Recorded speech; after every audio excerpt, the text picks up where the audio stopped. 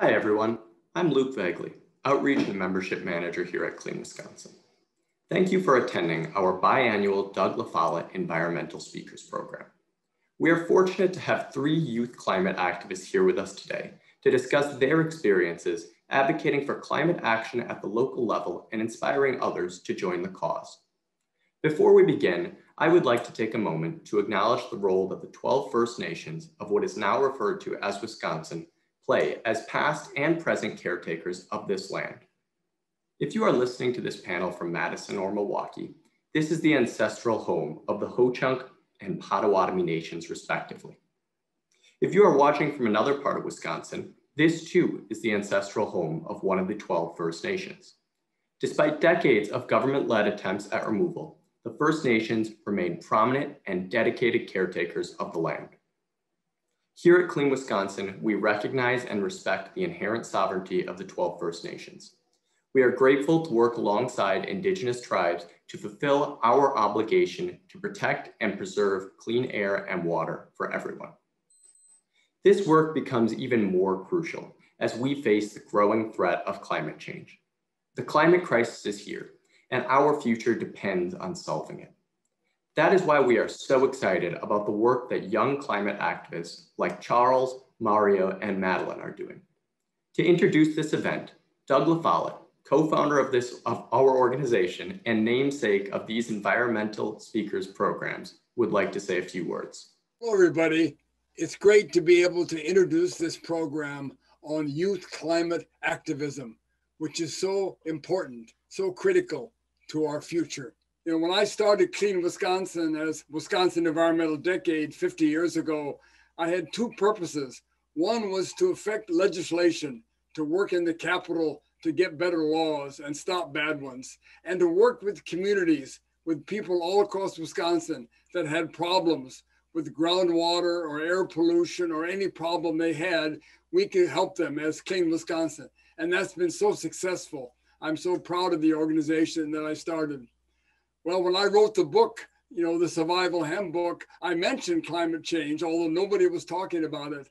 And of course, now the climate issue, which I call climate disruption, has become critical to our future. And I study it very carefully. And I want to tell people we have a problem. We have to do something. And what's exciting to me is how young people all across Wisconsin and all across the world have begun to take up this issue because it's important to them and their future. And they understand it even better than some of the old fogies in the legislature, if I can say that, in Washington. So hello, everybody. It's great. I'm so excited about this panel discussion and so excited about the young people of Wisconsin who are taking up the environmental issue as a cause for them and our future. Thank you all. Thank you for that introduction, Doug. If you have questions throughout the panel, depending on if you are listening on Facebook Live or Zoom, please enter those questions in the comments section or chat. I will now turn the conversation over to our moderator, Madeleine McDermott. Thank you. Great. Good afternoon, everyone. So thank you, Luke, for introducing us to this event today. My name is Madeleine McDermott, and I'm the climate justice organizer with Clean Wisconsin. A little bit about me before we begin, and then I'll pass the mic over to our wonderful panelists to also introduce themselves. As the climate justice organizer at Clean Wisconsin, my role is to develop broad community support for climate solutions throughout the state. Clean Wisconsin recognizes that a healthy climate is something that we all have a stake in. And so we're committed to engaging community members and residents in this process of creating a more fair and just world through our climate solutions. And that's where I come in. Before joining Clean Wisconsin, I was a student at University of California, Santa Barbara, and I graduated in the spring of 2020, right in the middle of that pandemic. But while I was in college, I was involved with Sunrise Movement, which, for those who don't know, is a youth-led climate activism organization. I started a chapter for Sunrise Movement in my college at UC Santa Barbara, and I interned with Sunrise Movement in the summer of 2019 to help build their training program out nationally. I've also been involved in local climate work in the county of Santa Barbara, and I've worked with other organizations on the intersectionality of climate justice with other social justice issues for change. And I think youth are the perfect vehicles for talking about climate activism because ultimately we have a very pronounced stake in this fight. As young people, we are going to inherit this world and all that the climate crisis will bring with it. And so it's our responsibility to act and build the future we wish to see. And to speak more to that today, we have three wonderful climate activists from Wisconsin here to join us. And so I'll pass the mic over to Mario, then Charles, and then Madeleine to introduce themselves. Go ahead, Mario. So my name is Mario Canacasco. I'm a climate activist here in Madison, Wisconsin, and that's about it. Oh, and then I run a podcast called Youth Talk Climate. Great, thank you. Go ahead, Charles. Thanks, Madeleine. My name is Charles. I graduated from Madison West High School in 2018, born and raised in Madison, and am now currently serving on the board of Clean Wisconsin and had the opportunity to continue different environmental work, both in Wisconsin as well as now on the East Coast, attending college there.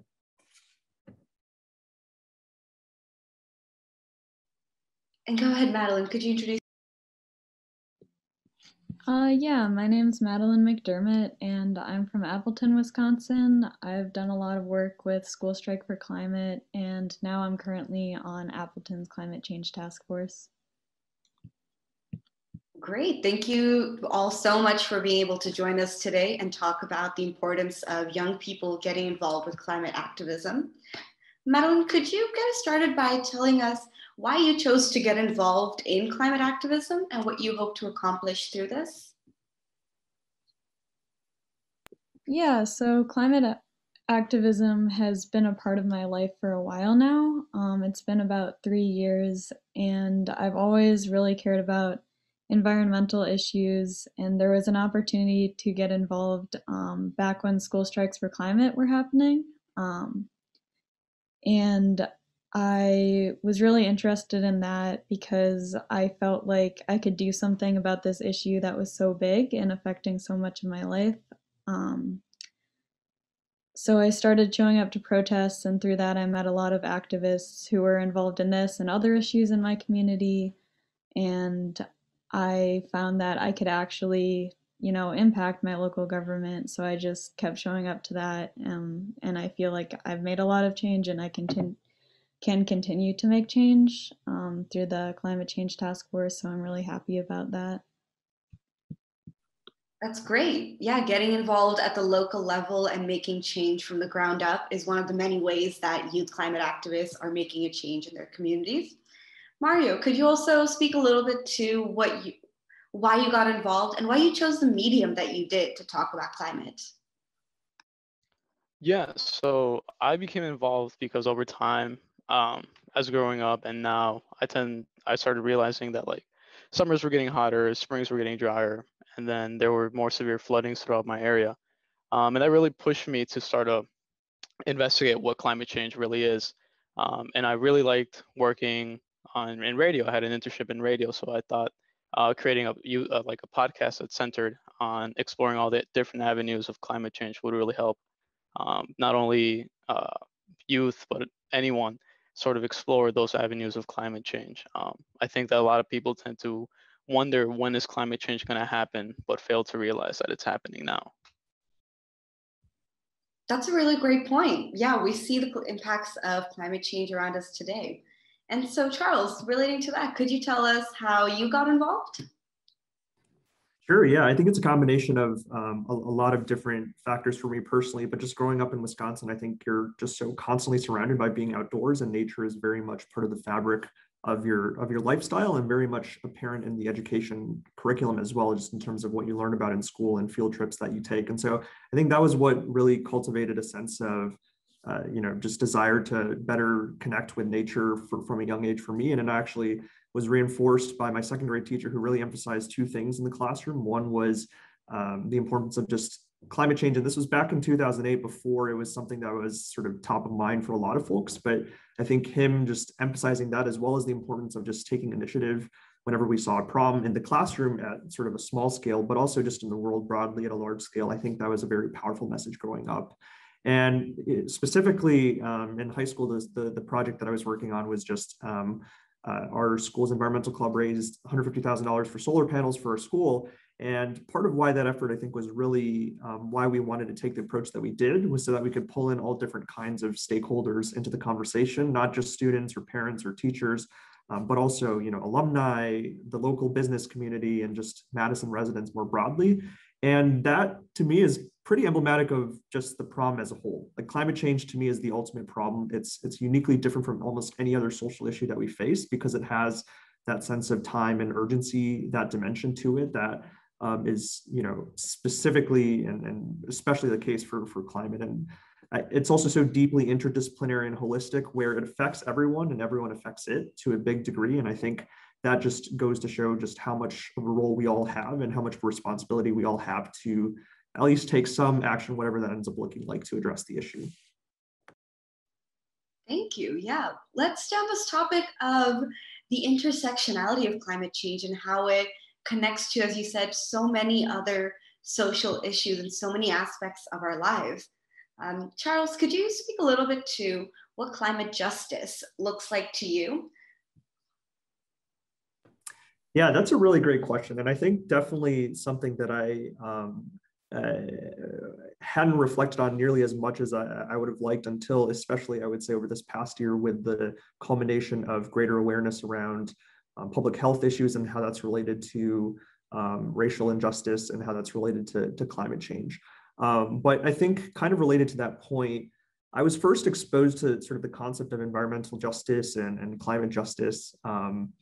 Probably this was my sophomore year of high school. And at the time, I remember, just in the broader environmental movement, it was always seen as this separate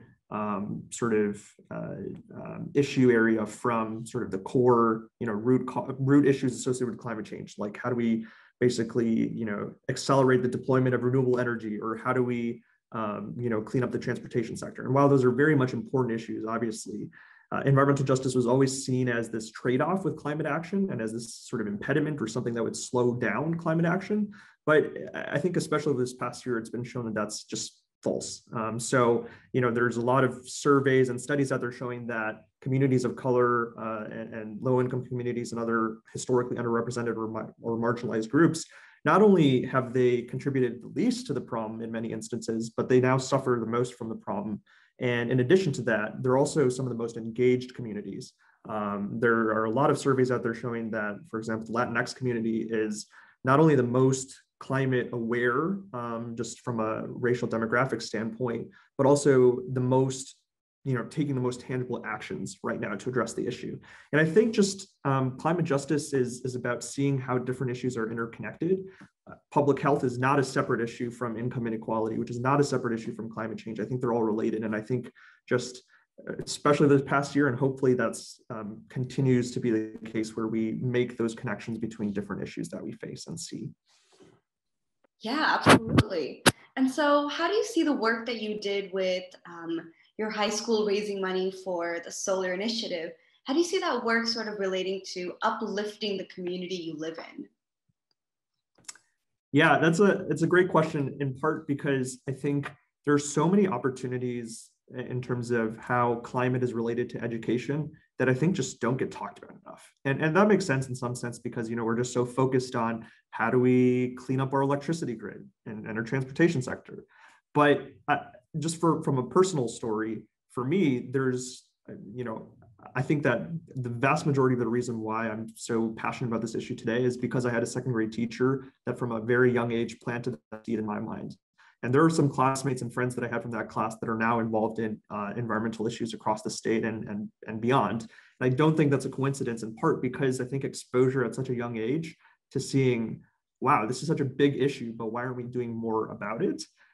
Just shows how important education is to just building awareness around climate action. And so that was part of why our environmental group at Madison West High School was really focused on this idea of bringing renewable energy to schools, is because there's so many opportunities for overlap not only is that where, you know, the biggest sort of growth in jobs is right now, is in clean energy, but also just how much we can learn, not just in terms of hard skills around, you know, energy systems or things like that, but also soft skills in terms of how do you talk to people to fundraise, to raise money, or to build awareness around certain issues. So I think in that sense, there are so many areas where climate is related to education that I think can uplift communities in a lot of ways. Absolutely. And Madeleine, I know that you've also had a lot of experience looking at these intersections of climate justice with other social justice issues. And could you speak a little bit to how you see climate justice? Sorry, let me rephrase that. What does climate justice look like to you? Yeah, so I think that one thing I'd like to talk about is how the systems of oppression that are creating the climate crisis are also systems of oppression that are keeping people of color oppressed. I think one thing that a lot of people don't actually know about, even though they may live in Wisconsin, is that we have two pipelines in Wisconsin. One of them is Line 3, which is a tar sands pipeline, which only goes through like a very small portion of northern Wisconsin. It goes from Minnesota and ends right around there.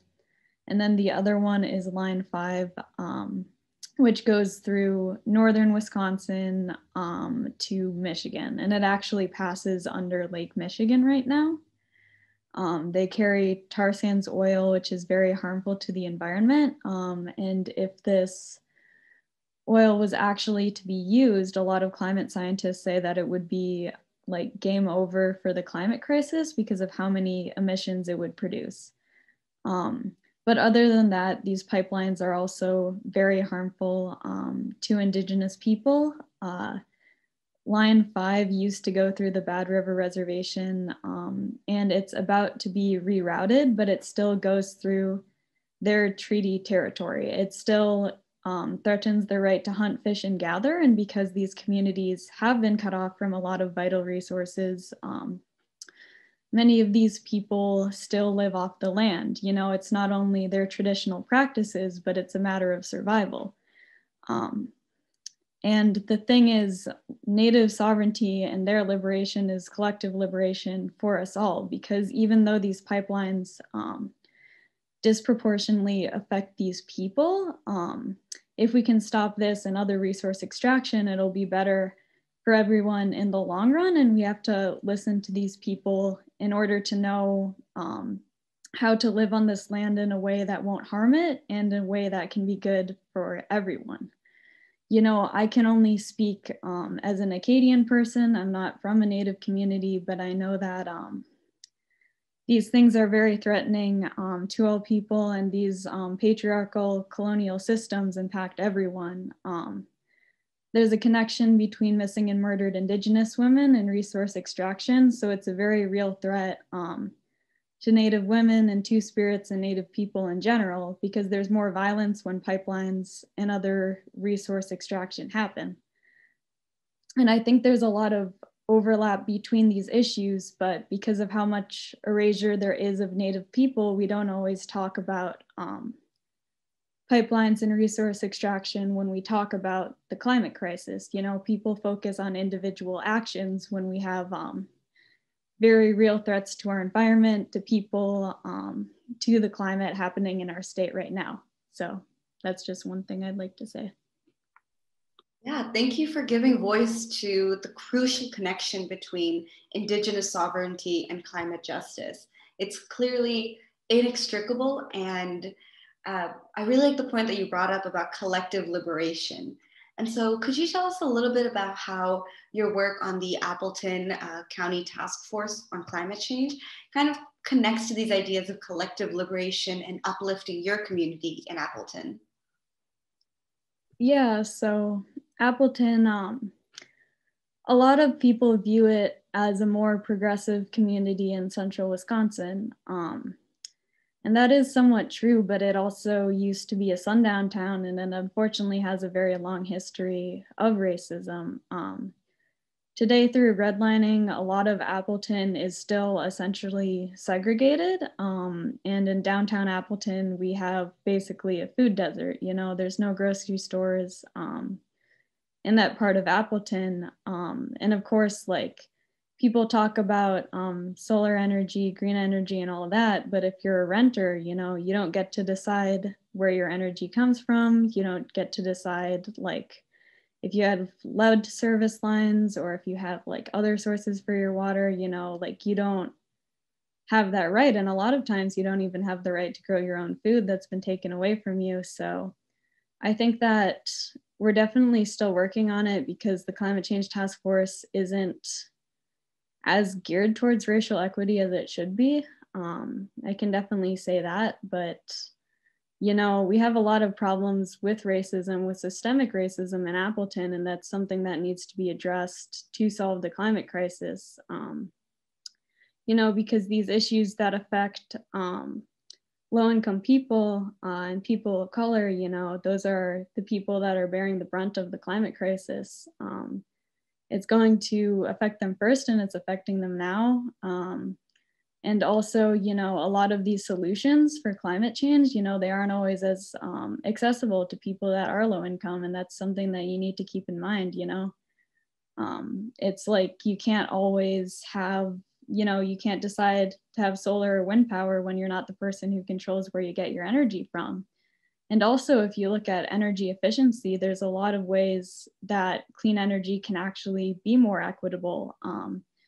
If you have a building that's more energy efficient, it'll be less of an energy bill for that person personally. And I think that, you know, climate change is urgent, but it's not more urgent than the crisis of racial injustice in this country. And there really isn't one way to solve one without the other, because white supremacy is harmful to the environment and it's harmful to people. And, you know, people are the environment. We're not separate from it. We've just been told that we're separate from it. And I really don't think there's a way to address one without the other. And that goes for this whole country, but it goes for my community too. Thank you, Madeleine. Mario, I know I've listened to your podcast, and I know you also have an episode about racial equality and how it connects to climate justice. And so could you also tell us a little bit about what climate justice looks like to you? Yeah, so from the pieces that my amazing team and I have done on climate justice, I think that climate justice looks a lot like companies being held accountable and communities being given the aid that they need. Many of impoverished communities are placed right by highways or industrial zones, and these communities bolster a lot of impoverished people as well as a lot of minorities. And these people are, through these industrial zones, are now given generational health problems such as asthma and other problems, and as well as their soil is being polluted, so they can't harvest, they can't have gardens where they live. So you have essentially like a huge part of their livelihood has just been cut off by government and like corporate greed. So I think my work helps share like those perspectives from all around the world, because climate change is not just an American problem; it's a whole world problem. So I think once once listeners are able to hear about this problem through a human, it really humanizes that problem, and it makes it sort of something you can't ignore.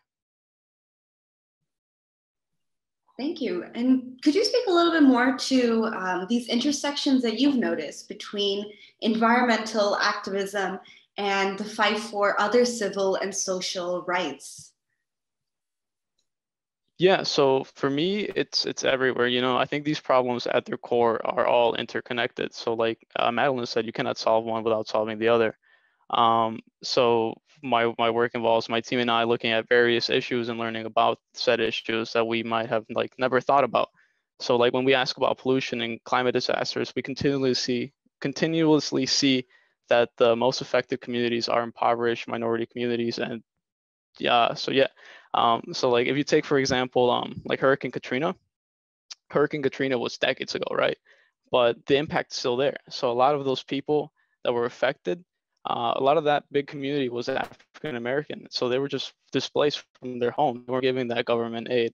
So I think that's just one example of those intersectionalities, and there's many more. So even now, as we start seeing like more climate events, we really need to start focusing on like the communities of those climate effects, those climate oh man, I lost the word. Disaster? That those climate disasters are affecting. And you'll see that it's just the same communities over and over again. But that's just one small piece of intersectionality. It's a bigger picture.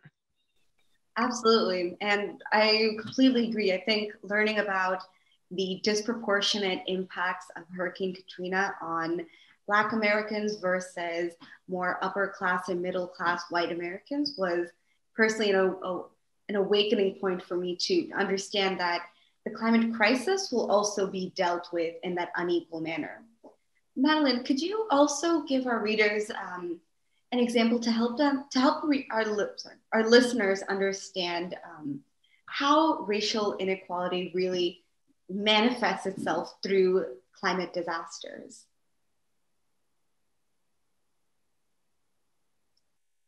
Madeleine. Oh, yeah. Yeah, sorry, it's okay. Yeah, I think unfortunately a lot of communities of color have had a lot of security taken away from them, and they've been displaced, you know, through gentrification, even with Native communities, you know, through allotment and through reservations. A lot of people have been displaced and put in areas where they're closer to industrial plants, or they're closer to places that will be more affected by disasters. And there's also less preparedness for when disasters happen. One thing that the Climate Change Task Force talks about a lot is mitigation and things that can be done for that. But a lot of times, unfortunately, these communities are left behind. You know, people don't talk about how they're going to respond to flooding, or how they respond to heat waves, or what will happen with climate migration. You know, again, this is a global issue, and a lot of people in the global south are getting displaced by climate change. And, you know, one infrastructure thing that we don't talk about is, you know, how is this country going to treat people when they're fleeing heat waves and natural disasters, and they're coming here, because there's going to be a lot of movement happening because of the climate crisis. And I think, you know, just where people live has such a big impact on their life, you know, because of redlining and because of gentrification. So of course, you know, if neighborhoods are so different from each other, if where you live, where you go to work, where you go to school is completely different for different people, you know, it's going to impact those people differently when crises happen, because it's not that the people aren't prepared, it's just that a lot of those resources that could help them be prepared has been taken away from them, and it isn't being addressed when it comes to the climate crisis. Definitely. Thank you all so much for speaking to this and helping our listeners really understand this connection of how all of these issues are inextricably tied together, and how addressing one means we need to address all of them without separating them into different camps or different movements, but rather understanding that the climate movement is a movement for a more fair and just future for all of us. So before we pass it back to Luke to bring our listener questions in, I'd like to take a moment to ask you all about your goals or projects for 2021 and how our listeners today can assist you or other youth in achieving these goals. So first I'll pass the mic to Charles. Could you speak a little bit to what you're up to this year? Sure, yeah, a lot of different things going on, but I think sort of connected to what I mentioned earlier, just in terms of some of the Solar on Schools work that I'd previously done, we're ultimately hoping to build that out sort of at a statewide and hopefully regional and then maybe even national level. There's a big sort of push for integrating some of the ways in which energy and education are related, especially under the new Biden administration. We see that with their commitment to, you know, funding, for example, electric school buses for many school districts, and just making some of those connections more salient. So basically, if anybody knows any particularly passionate students across the state, we'd love to continue to build out that network of students and just advocates working to advance solar in schools. That's great. Very exciting to hear. Madeleine, how about you? What are you up to in this year, and how can our listeners support you? Yeah, so I'm definitely going to say stop line 3, stop line 5. Yeah, there's resource extraction in our state. And I feel like if you're listening and you're from like more southern Wisconsin or even just a more urban area, I'd encourage you to talk about it. Because, you know, there's a lot of people that are even like involved in the climate movement, but they don't know that this is happening. And there's definitely a lot more resources online. I wouldn't say that I'm the best person to talk about this, but with Line 5, an environmental review was just ordered by President Biden, so that isn't being constructed right now. There's a bit more time. But unfortunately, all of the permits have gone through for Line 3, and there is construction on that pipeline right now.